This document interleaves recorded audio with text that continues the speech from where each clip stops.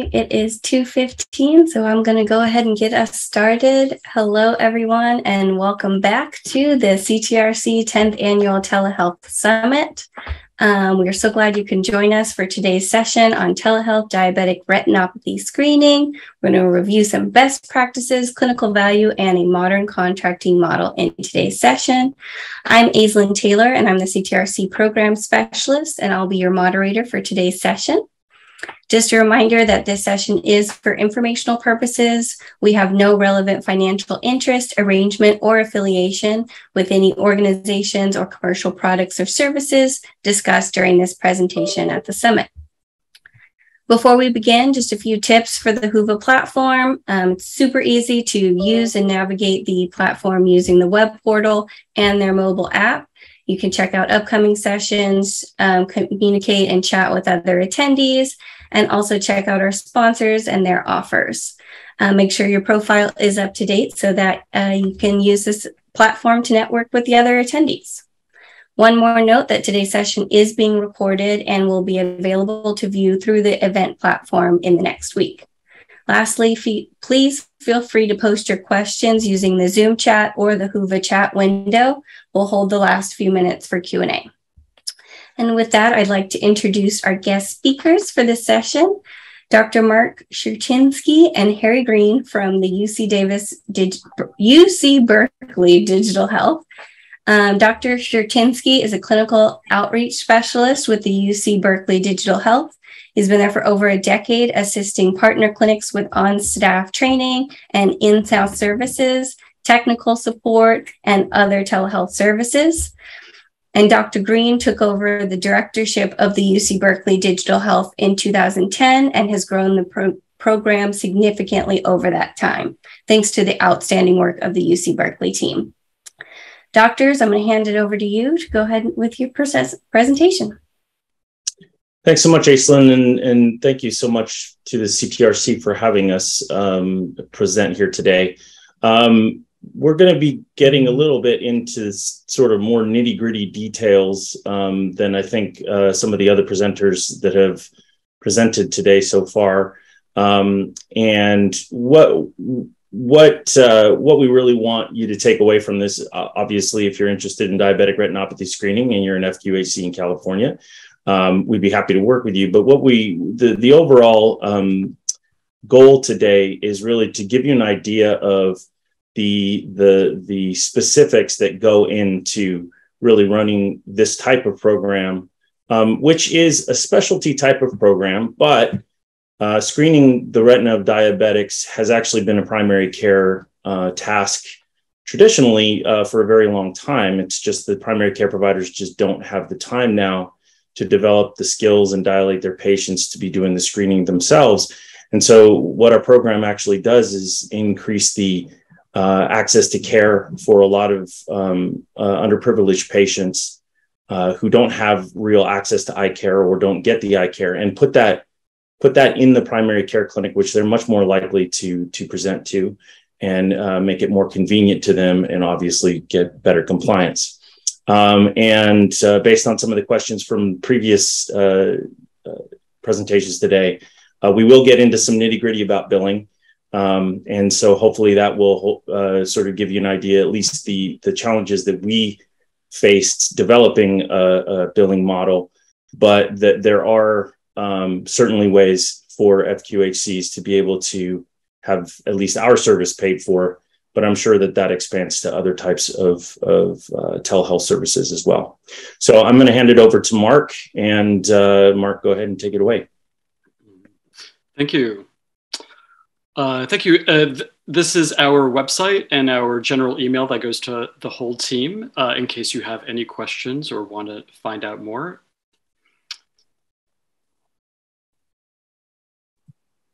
And today we'll be splitting up the presentation in two, essentially. I'll talk a little bit about the details of starting a program and implementing a program and maintaining one.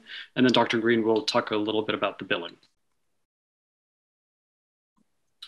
So who are we? We're a nonprofit program out of the School of Optometry at UC Berkeley. The three members of my team up in in the North Bay in Berkeley are Dr. Green, the director, the assistant director, Connie McCullough, and our coordinator, Graciela Resendez. We have been around for about 17 years. We expanded in 2007 with a large grant from the California Healthcare Foundation. And I'm in the Southland kind of by design to help out our Southern California clinics. And as you can see on the map there, we serve clinics all over California, as far north as Wairika, as far south as Calexico. We work in about 100 individual health systems, including public health departments and hospitals and Indian Health Service clinics. And right now we currently have about 230 something individual sites throughout California. And most of the sites are clustered in three kind of distinct areas: the Southland, LA County, Ventura, Inland Empire, Orange County, and the North Bay, and then up and down the Route 99 Central Valley corridor.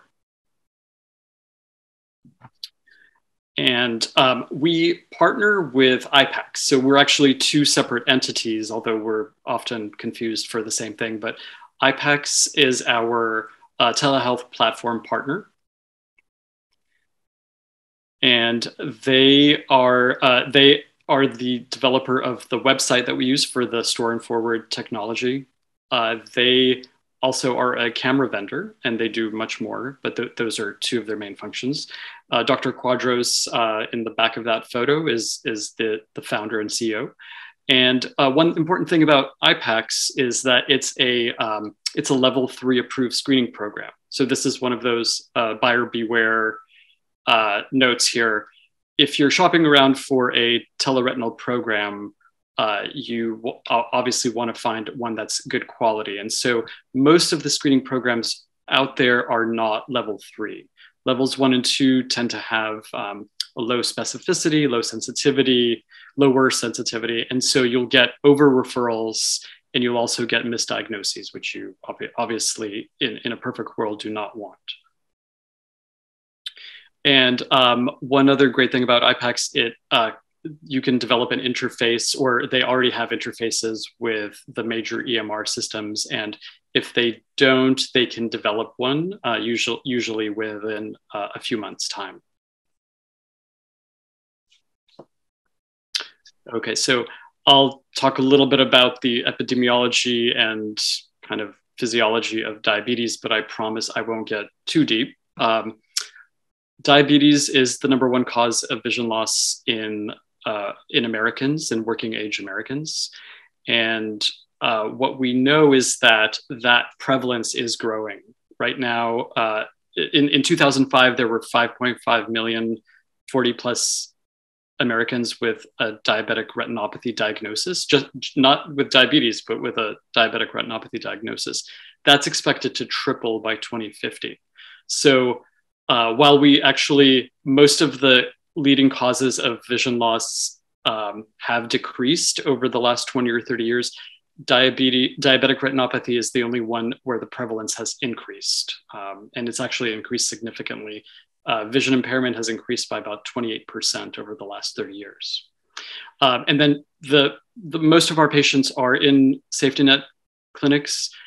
On average, if you have 12 patients in a room that have diabetes, one of those patients will have what's called vision-threatening diabetic retinopathy. And I'll talk about that a little bit soon.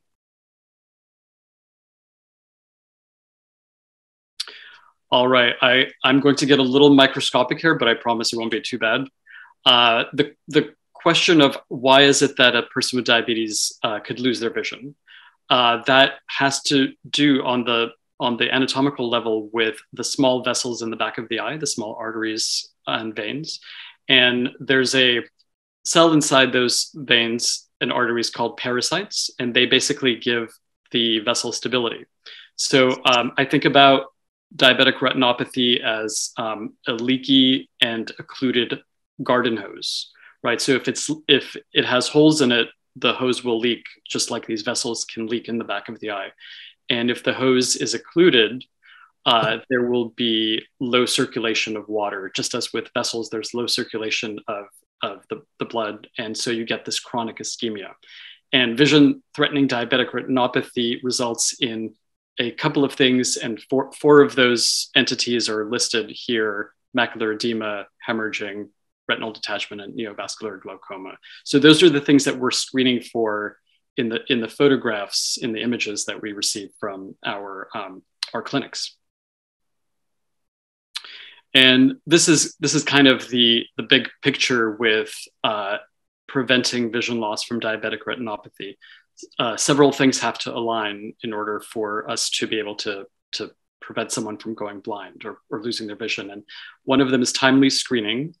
The second is prompt referral, and treatment compliance is the third. So if all those things work well, we have a 90 to 95% effectiveness in preventing someone from losing vision for the rest of their life, right? And so the key, of course, is timeliness. And that's kind of our reason for being, is we want to be there at the point of care where we capture the patients and screen them to see who needs that timely and prompt referral. And so what do the guidelines say? The ADA in general recommends an annual screening. There are some nuances and there are some specifics to that. But in general, an annual screening is what is recommended. And the ADA, in addition, also recommends retinal photography as a either in substitution or as a complement to the retinal screening. And so, as we all know, most of our patients don't actually make it to an eye doctor for various reasons. There are all sorts of barriers that prevent them from getting that annual screening. And so that is where we come in as a tele-retinal provider, is to help capture those patients.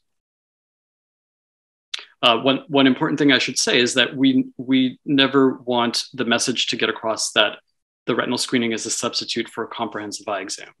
But we don't want to let the perfect be the enemy of the good in this public health problem. How are we doing as a group, as a nation, with diabetic retinopathy screening? The answer is we're getting about half of it right. About 50% of our patients currently are being screened. After COVID, those levels dropped quite significantly. So if you look at the 2007 level for the Medicaid HMO category, and I'm just considering that because that's the brunt of our population, we were actually able to push the levels up from about 50% to 57%, and then COVID hit us and the levels dropped back down. And so our gains were erased over the last 13 years. So that's for many of our FQHCs, that has been a problem, is pushing the needle on compliance. But what we know is that most patients with diabetes, some estimates rated at about 88% to 90%, do actually see their primary care provider. And that's where we kind of meet the patient halfway, is in the clinic. There have been some studies about, well, what happens if a patient with diabetic retinopathy has a delay in care?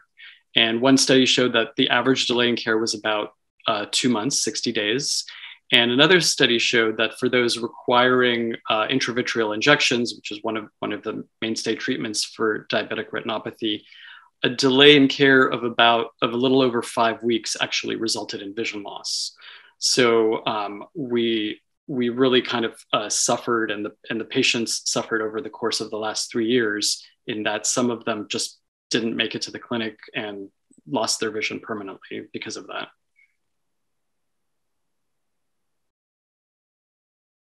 So there's good evidence to show that in-house point of care diabetic retinopathy screening programs can increase not only compliance, but treatment and provider referral rates. And one of the big studies over the course of the public health emergency, over the course of the pandemic, showed that a screening program in Kentucky, which included about 14,000 encounters, doubled compliance and of course doubled vision-threatening detection. Not only that, but patients preferred having their retina screened at their doctor's office rather than making an appointment, going to the appointment, and having the appointment at a live eye care provider.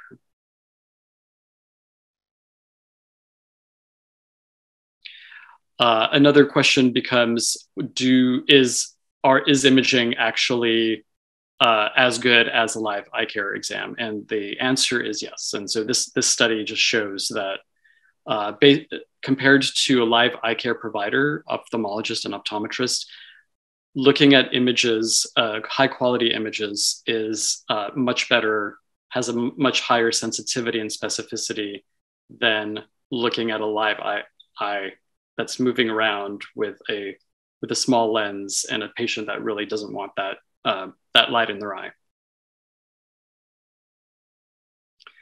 So we do have a few surveys of clinics as to what their HEDIS rates were before our program and after our program. I'm just including two of them. And these are two of the successful ones, but we've been able to move the compliance needle about 35 to 45 percentage points by implementation of the program. One of the keys to remember is if there is administrative will and there are incentives to maintain the program at the clinic, you generally will see a pretty robust raise in the compliance rate. If it's kind of on the back burner and not a priority, we don't tend to get a lot of patients getting screened. So just a couple of cases just to show you what telehealth at its best looks like when it's running on all pistons. This is a case of a 37-year-old female, so a very, very young patient with type 2 diabetes, who was seen at a FQHC in the Bay Area. She was screened she saw her PCP and she was screened that same day with the retinal camera. The images were reviewed by an optometrist consultant with UC Berkeley one day later, and she was referred for one of the entities that causes vision loss, macular edema. And 4 days later, she was seen by a retinal specialist and treated. And so her vision, remained 20/20 after that. Had she not been treated, there's a very high chance that she would have had permanent vision loss. And then just a slightly different element of how telehealth can help with patient compliance. This is a patient who had an A1C that was moderately high, 9.7. And that's just a magnification of the macula, which is kind of the sacred ground of the eye, the central vision area. And then this is the macula, I believe it's a few years later.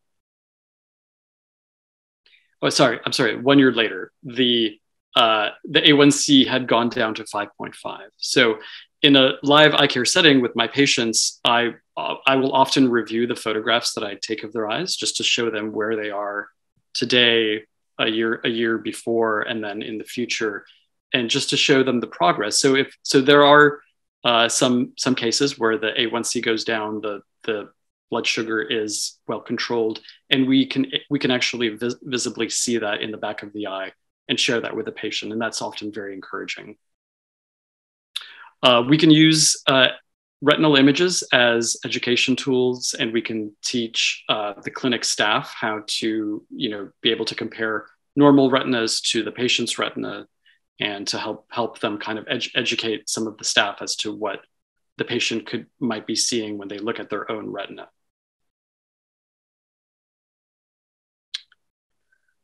So some basics on how this all works. The first step, there are many first steps. One general first step is camera acquisition, and we can work with virtually any camera. Some clinics purchase their own cameras, new or refurbished. Others rent from us.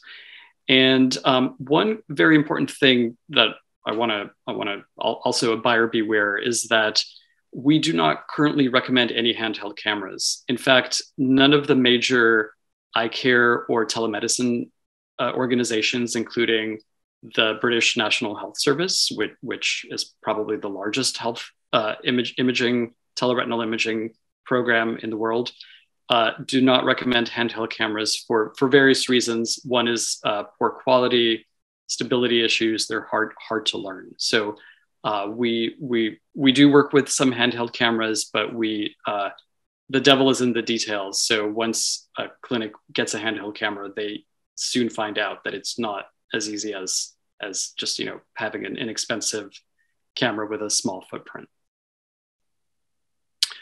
We do provide staff certification, so we don't kind of hand you the camera and then say take some pictures. We want to make sure you're taking good pictures, so we don't have a high rejection rate and that there's good quality of the images, and that's very important to us. So we often will provide the first training on site, and usually we can also do remote training.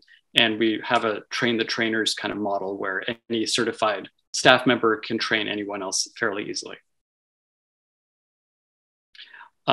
Once you're ready to go live with real clinical images, the patient images are captured and uploaded to the IPACS portal. Usually within 24 to 48 hours, those images will be graded and consulted, and you'll get an assessment and a recommendation that's generated as a PDF and sent to the PCP. If you have a EMR with an interface to IPACS, then it automatically the report goes to the patient's account within the EMR.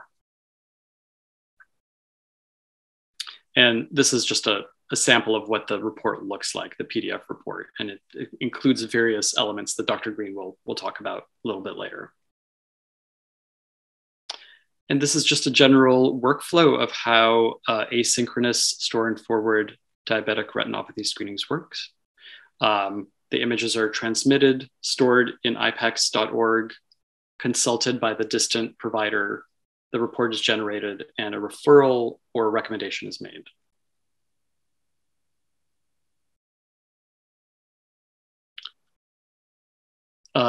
Thank you very much for your time. I'm going to cede control over to Dr. Green. Thanks so much, Dr. Sherstinsky. So I'm actually going to switch over to sharing my screen. And just so that we can, there were a couple of slides that I think we missed, and so I'm going to run it off of my computer. So just give me just a sec here.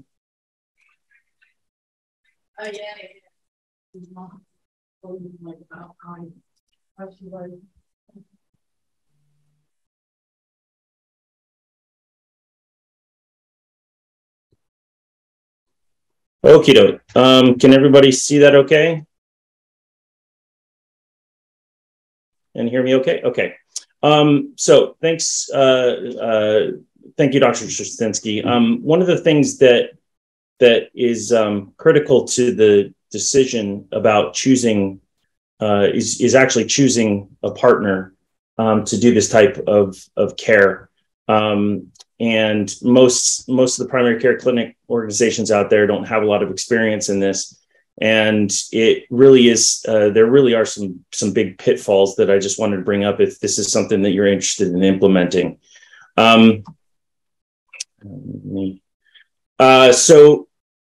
a lot of the diabetic retinopathy screening programs that are out there, they use whatever imaging modality that they think is good enough. And it really is just to try and get the quality of care measure HEDIS checkbox checked. And so there are a number of programs out there that are really not using evidence-based medicine to really drive their programs. And I would imagine that this is something that probably is not just unique to our particular little healthcare niche in terms of eye care and diabetic retinopathy, but one of the things that I think part of the larger discussion that goes back to some of the discussion and presentations from earlier in the day really is about quality of care and making sure that that quality is there. One of the things that I think is going to be a challenge is to, in whatever telehealth you're talking about, making sure that the quality actually is there and doing your due diligence to make sure that whatever approach that you take to any particular healthcare problem and using telehealth, that you're not somehow cheating the patient in some ways. I guess that's probably not the best word, but you're not providing the best care that you possibly can, and you're not providing sufficient care. So, for instance, there are a number of programs. In fact, one of the major ones is from Hillrom, where they're using single images that are just not sufficient for screening with enough sensitivity and specificity. And there's a whole bunch of literature on that. They're not covering enough of the retinal area with their photos because most photos don't cover no photos cover the entire retinal area. And most photos are a very constricted part of it. They're not taking pictures of the right retinal locations, and having multiple pictures helps you make sure that if there are artifacts in the images, which often most of these imaging systems will have some type of artifact, that you actually are able to see those artifacts disappear in pictures from different vantage points. The other part of it, which is something that we're very much dedicated to, specifically at UC Berkeley, is ongoing services. Being able to set up and maintain a diabetic retinopathy screening in a primary care clinic really requires a partnership and ongoing interaction between you and your partner. And really what you're looking for is an imaging modality that's going to provide good enough care for your patients and really meet a standard. In our case, we use smaller field images, but we use overlapping ones, so we cover a larger area. There are also ultra wide field cameras. The picture in the bottom right here, that's a huge area of the retina covered by a single image. But those types of imaging systems are much more expensive. So there's a cost benefit sort of analysis you have to do there. And then those support services are really important. Initial setup actually takes a lot. There's quite a bit of momentum that needs to be overcome to actually, or inertia, I should say, to overcome to actually start up one of these programs and get everything lined up in a row. And that includes training and working on how that's going to flow through your clinic. And then maintenance, which is quality control with your photographers, making sure the images that are coming through are good, that there's technical support if there's breakdown in equipment or help needed with setting up accounts or on the platform, or any other kind of technical support that is required with the technology, because all of this requires technology, right? And then the fact that there's a lot of staff turnover. We work mostly in the FQ, HC, and RHC space, and we know that there's a lot of staff turnover, which means that you need new MAs trained and that sort of thing to be able to image.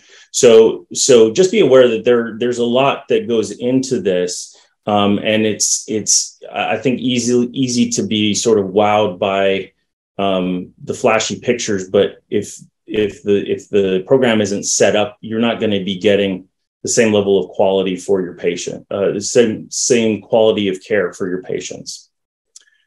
So switching gears, I'm going to go into the billing component of this, and just bear with me. There's a lot of sort of details here We're happy to, Dr. Sherstinsky and I will be in the peer chats, which is the next session.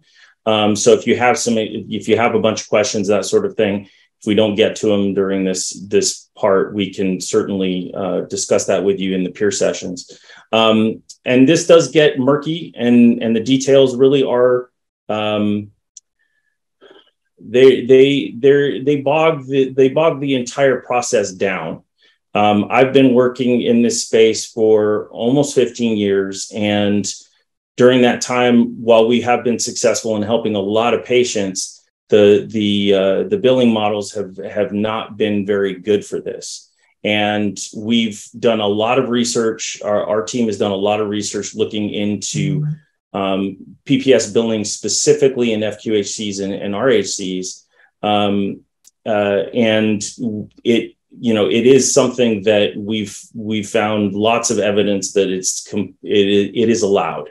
And the old adage of it has to be a certain way, we've started to shed a lot of the things like I'll discuss face-to-face visits and that kind of stuff. Those old things that were in the way before have really started to move in a direction where they aren't necessarily. And of course, it's always going to be a balance between, well, there has to be a certain level of medical value, but optometrists are billable providers, and so there's medical value in this particular screening procedure, and therefore we feel like there's no question that it does qualify for PPS reimbursement, which finally gives the FQHCs and RHCs really a financial model by which they can support these type of services rather than having to depend on grants or taking money away from other operating costs to be able to provide this for their patients. The vast majority of the patients that are and this only really applies, this is only really applicable, what I'm going to talk about here, it's only really applicable in California. California, there are certain laws that the legislation that I'm going to talk about that don't necessarily translate to other states. And so it's important to understand that. And if you're in another state and you're interested in this kind of thing, then there is some homework that you need to do. Although we're happy to, if you want to contact us, at least tell you how we went about looking for the little nuggets that really nail down those different pieces that you need to make sure that this is really a billable procedure. So most of the patients in the FQHCs and RHCs are going to be Medi-Cal beneficiaries, and this data comes from the CPCA. And so there's a lot of potential there, because what I'm going to talk about specifically actually only applies to Medi-Cal managed care.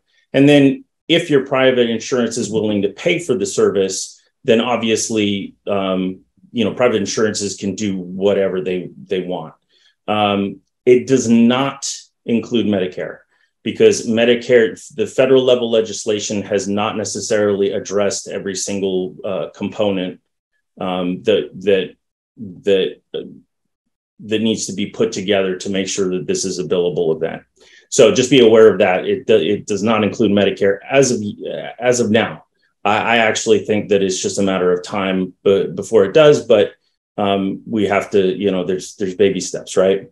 And really the purpose of the PPS billing, again, is to developing that sustainable financial model to be able to support a service like this in your clinic, but also to help automatically register your quality of care measures and get your HEDIS points for capturing that measure without having to do any kind of administrative follow-up, like faxing a bunch of retinal reports over to the insurance company to show it. That takes a lot of time. It takes a lot of resources. So in the Medi-Cal manual, for rural, in the part 2 for rural health clinics and federally qualified health centers, asynchronous store and forward reimbursement is absolutely permitted for an established patient. So, but these are all going to be established patient because they're not going to just walk off the street and come to your clinic just for the diabetic retinopathy screening. They're going to be established patients within your clinic. And it's for teleophthalmology, teledermatology, and teledentistry. And it's okay for that billable provider to be at a distant site. And that's what we are. Our consulting that we do is remote. But the fact that we're remote doesn't disqualify it.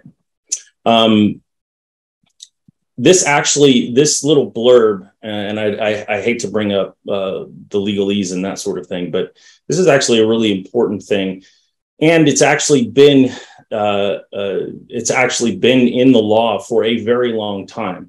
And this really addresses the face-to-face issue. That's the thing that we hear most. It's like, it's not face-to-face, it's not face-to-face. Actually, for teleophthalmology and teledermatology, it doesn't need to be. AB 415 in section 10, this is actually, well, this was enacted in 2011, so this was an amendment, but face-to-face contact between the healthcare provider and a patient shall not be required under the Medi-Cal program for teleophthalmology, teledermatology by store and forward. And it is, so it's not something that absolutely, it's not a requirement specifically for this. Now in 2019, and I forget what AB it is, I want to say it's AB 754 or something like that. That was in 2019. As far as my reading of it, it actually expanded this to other things too. But I'm not gonna comment on that because this really established it, at least for what we do, which is the teleophthalmology part. And the CTRC has a great, it has, I think it's an entire page actually on this. This is just a blurb on this, but this, there are quite a bit of subtleties. And so the CTRC, their telehealth reimbursement guide, also has guidance on this, and you can download that from the link up at the top, and I'm sure you can find it on the CTRC website. This is indirect, but it gives us an idea of what's going to happen in the future, which is that the DHCS, this is actually a telehealth advisory work group. So this is within the DHCS, and that this work group is basically making recommendations for the next telehealth legislation, which I believe is supposed to happen in 2023. And interesting, I'm not really sure why they did this backwards, because to me, it's more, it's more logical to say what the current state is. But the current state is at the bottom here, and FQHCs are reimbursed at the prospective payment system rate for video, audio only, and store and forward, and are not subject to site limitations for either the patient or the provider. So this is, they're, saying this outright, that this is the current state. And the proposed approach is basically to continue that, which means that, in the future, this is not likely to change. This is not likely to be a COVID only type of approach, that this is what they're going to recommend that the governor enact in the next telehealth bill. So what it takes in general, and again, these are just sort of nitty-gritty specifics, but we have taken the stance that our optometrist should be credentialed with the FQHC, and the FQHC then can bill with the provider's NPI. And so even though it's through a contractual agreement between UC Berkeley and the FQHC, we still credential our optometrists with the FQHC for compliance reasons. And then, that's with the FQHC and then their payers. And then for billing submission, we provide guidance as to what codes need to be used and how they need to be used. We provide all of that. Again, that's one of the services that we provide in trying to make this a much more financially sustainable program for the FQHCs. Okay, and that pretty much does it for me. I'm happy to take questions, but again, we'll be in the peer chats as well.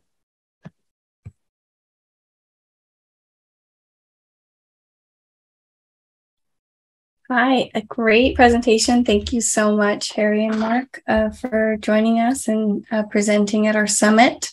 I have to say, for me, the nitty-gritty is one of my favorite things. I know for a lot of people that may not be interesting, but for us, it definitely is. So thank you for going into detail into your model and providing that information. I think that's really informative. One more reminder for everybody to drop your questions into the chat. We have a little bit of time. So please feel free to chat into Zoom or through the Hoover platform. Get your questions answered now. And also a note, I thank you guys again for giving a nice plug for our reimbursement guide for CTRC. Just want to throw that out there that Jeannie Russell, our training and technical assistance manager, has just done a fabulous update on that guide. So it is updated for July 2022. So new information is available. And I have put the link to that in the WOVA chat for everybody to access if you'd like.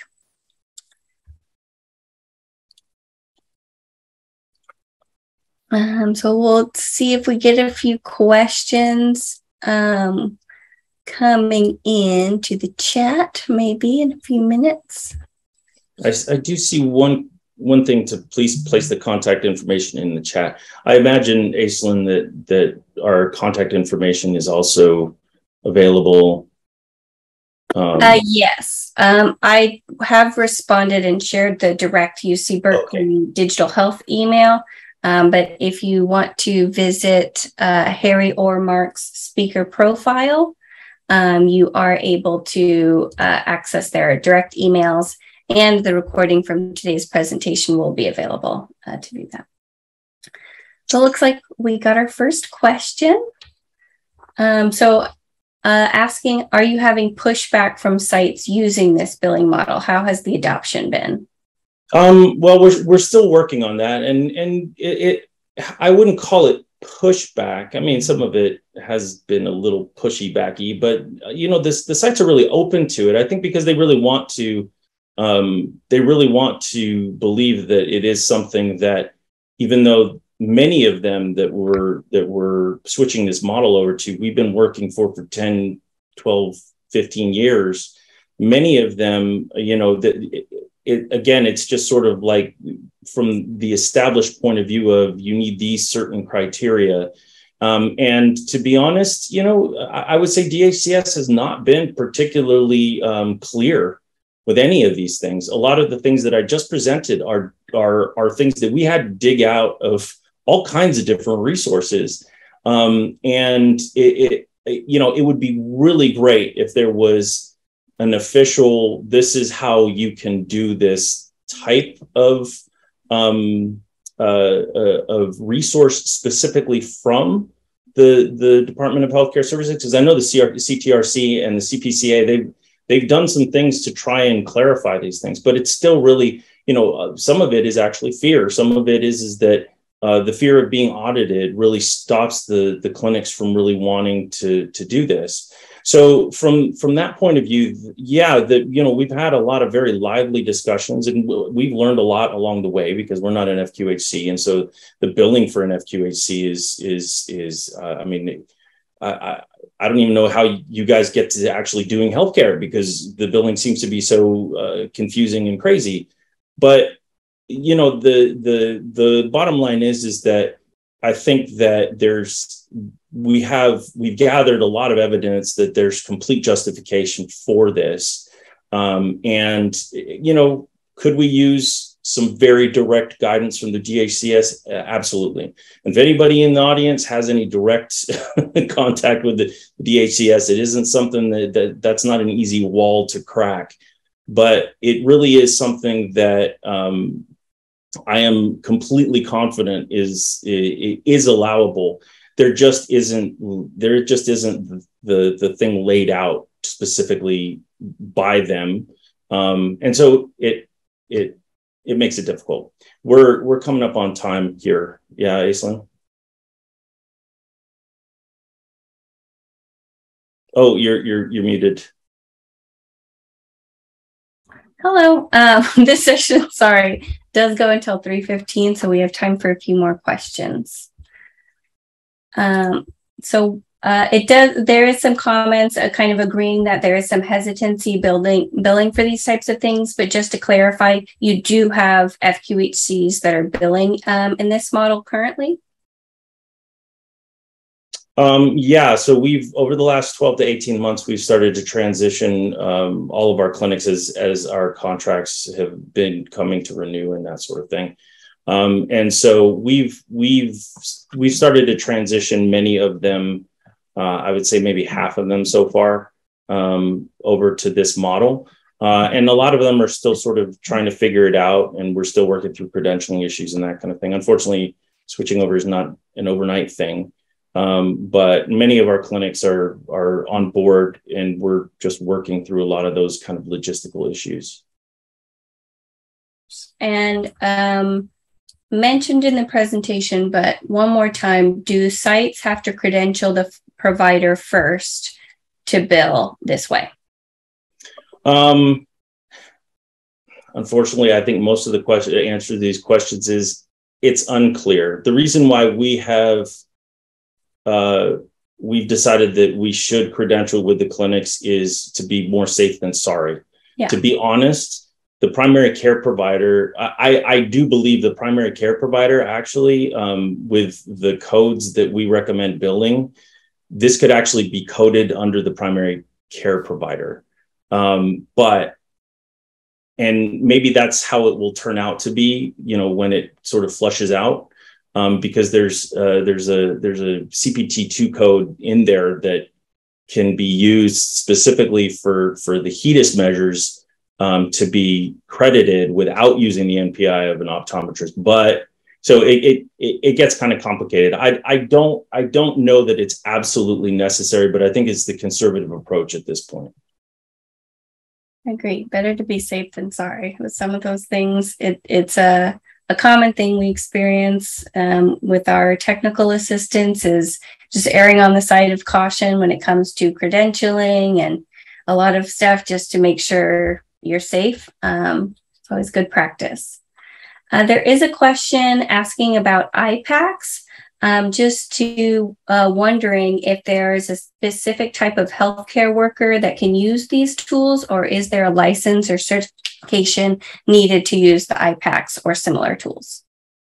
IPACs is, there isn't any specific type of healthcare worker specifically. So our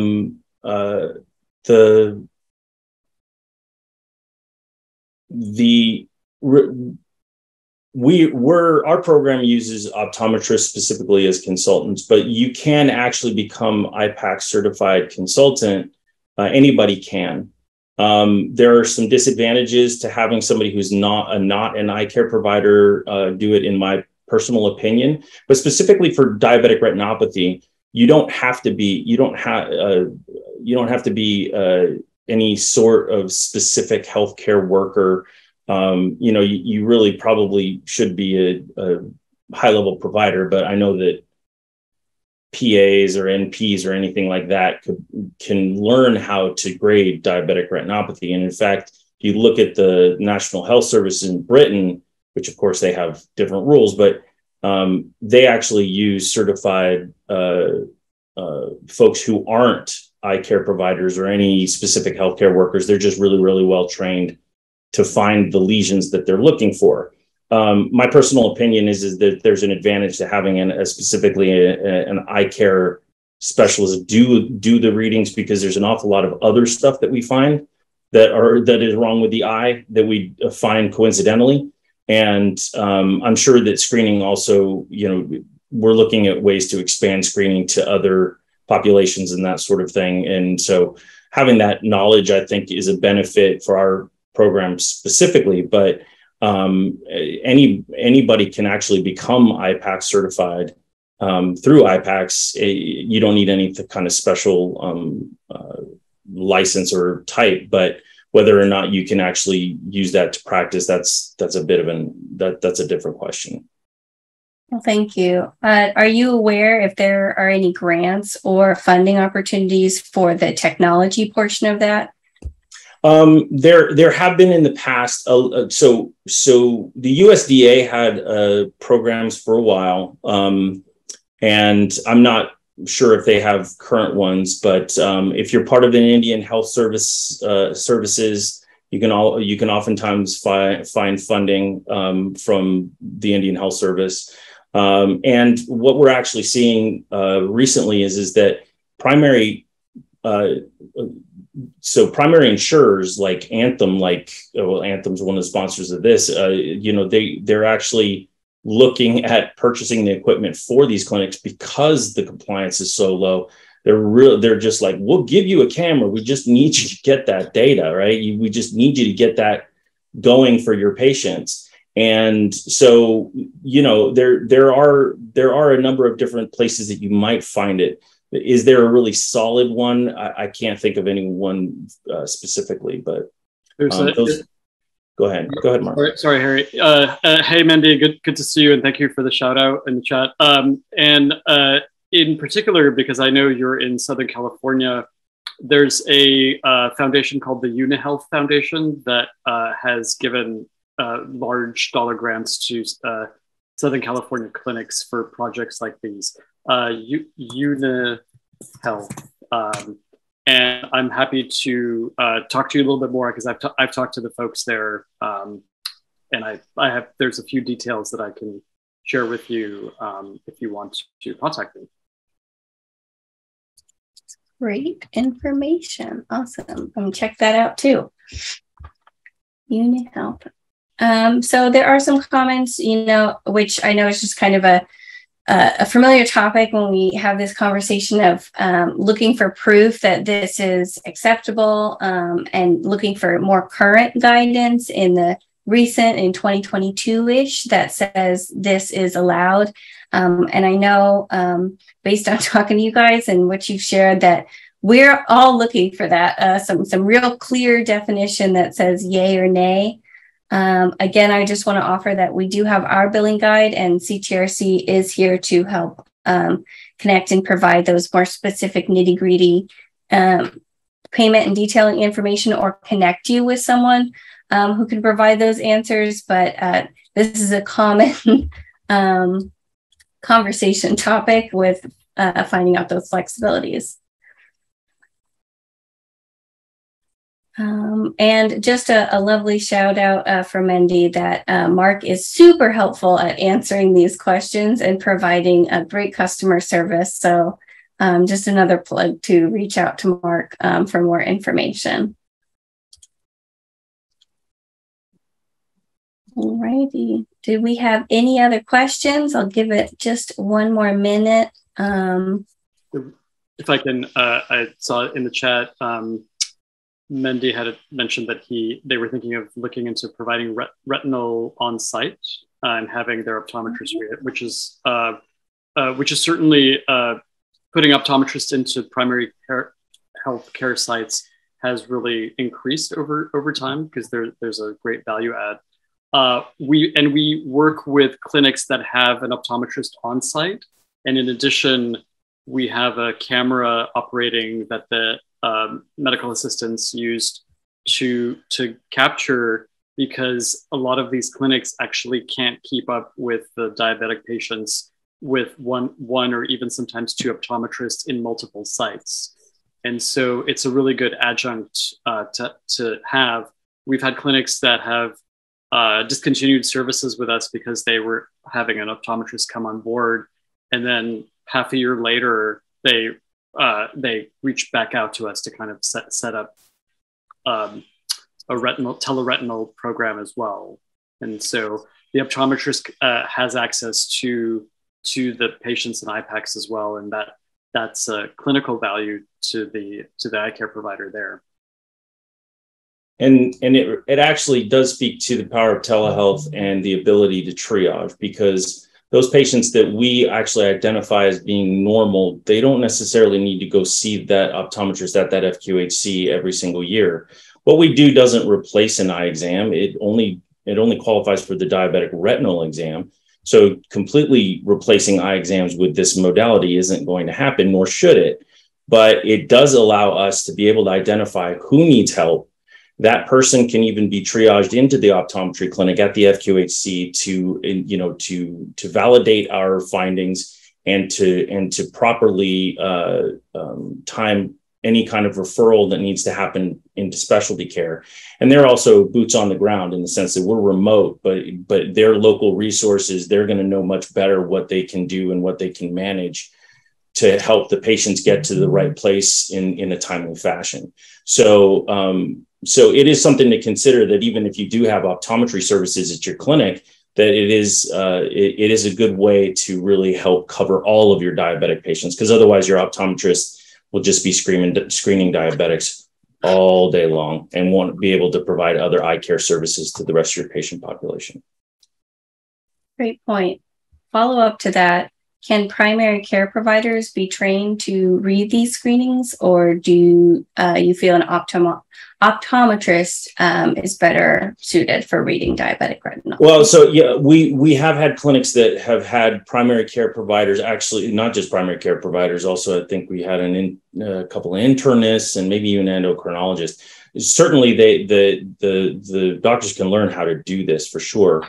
Generally, with what we do with IPACs is that there's a quality control element to it. So we just make sure that we have what we call overreads of a certain percentage of the primary, if it's a PCP, looking at a certain percentage of the ones that they do for just to make sure that that quality is there, and just so it doesn't necessarily have to be an optometrist. Again, I think there's a lot of value for other eye conditions that maybe the primary care doc isn't as familiar with, but specifically just for the diabetic retinopathy screening, absolutely. We've had primary care physicians and other specialists that have decided they want to go through the training to learn how to identify the lesions and do the readings themselves.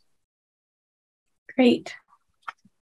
And we'll do one last question. Do patients have to be dilated? That is a great question. I don't know. I can't believe we never addressed it, but maybe we didn't.